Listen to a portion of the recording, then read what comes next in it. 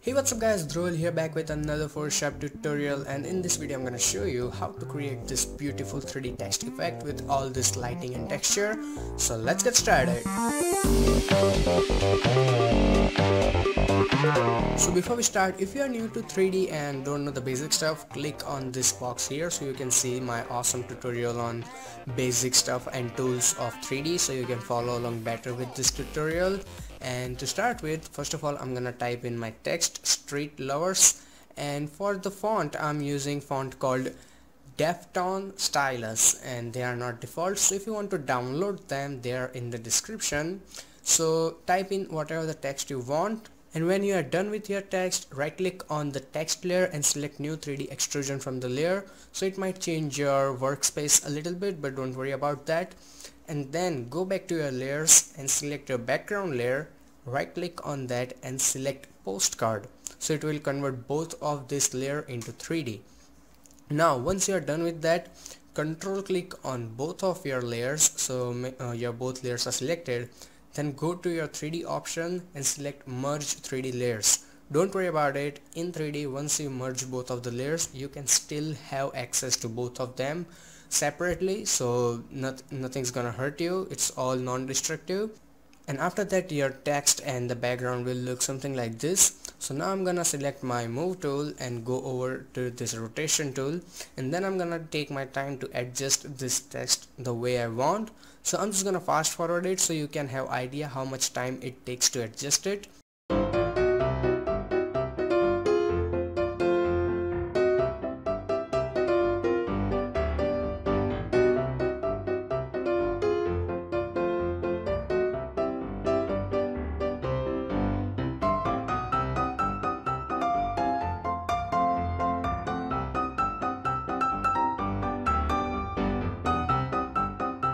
So when you think you are satisfied with the proportion and the size of your text and overall background, select the T option that will select your text, and then head over to shape presets, and there you have different type of bevels. So select any kind of bevel you like and which suits your text.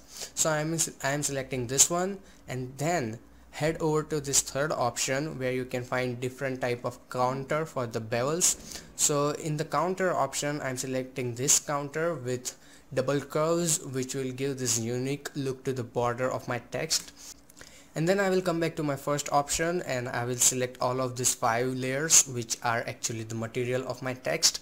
So to select them, select the first one and then shift click select the bottom one, and then head over to this option here where you can see you have different type of textures. So I'm selecting this texture and you can use it too. These are the texture I'm using are default with Photoshop cs6 extended, so you don't have to download anything. So I'm selecting this one, and then I will head over to my layer 0 mesh, which is actually my background. And after selecting that, in that material I'm using this brick wall texture, which is also default. So as you can see here right now, it already looks pretty dope.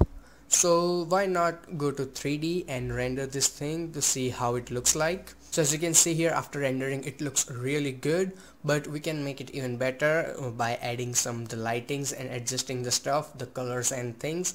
So now I'm going to show you the steps for lighting, which is actually the most important, like really important part of this process, which can totally make your image or totally ruin your image. So be careful with this. As you can see here, it can be really difficult to find your lights in this mess. So what you have to do is click on this 4th bulb button, so that will show you only and only your lights in the scene. So first of all, go to your infinite light and decrease the intensity a lot, so it will make it the image really darker, and then change the color to darker gray, so it will make it even more darker. But don't worry about it, we will add a different light to make up for this. So create a new point light. So as you can see here, whole image is really nicely lightened up, and I'm also gonna change the color of the point light to bit yellowish. So if you want the code is FF9A0. So this way you can make it look like really straight light feeling, which we have on the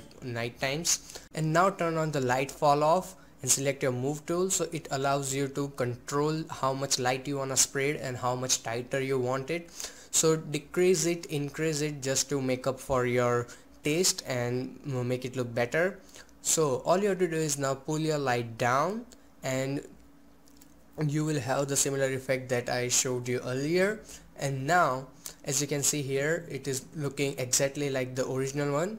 And for the fun, I'm gonna actually not cut it and I will fast forward it just to show you how much time it took me and how many tries and different type of angles to create this thing. So I'm just gonna put it on fast forward so you can see how much struggle it takes, even I'm making myself tutorial for it for the second time.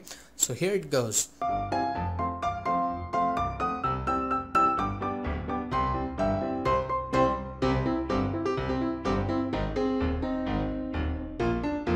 So the final image is finally ready, and as you can see here, it took me a lot of time to adjust it, even though I'm making a tutorial and I'm doing it second time.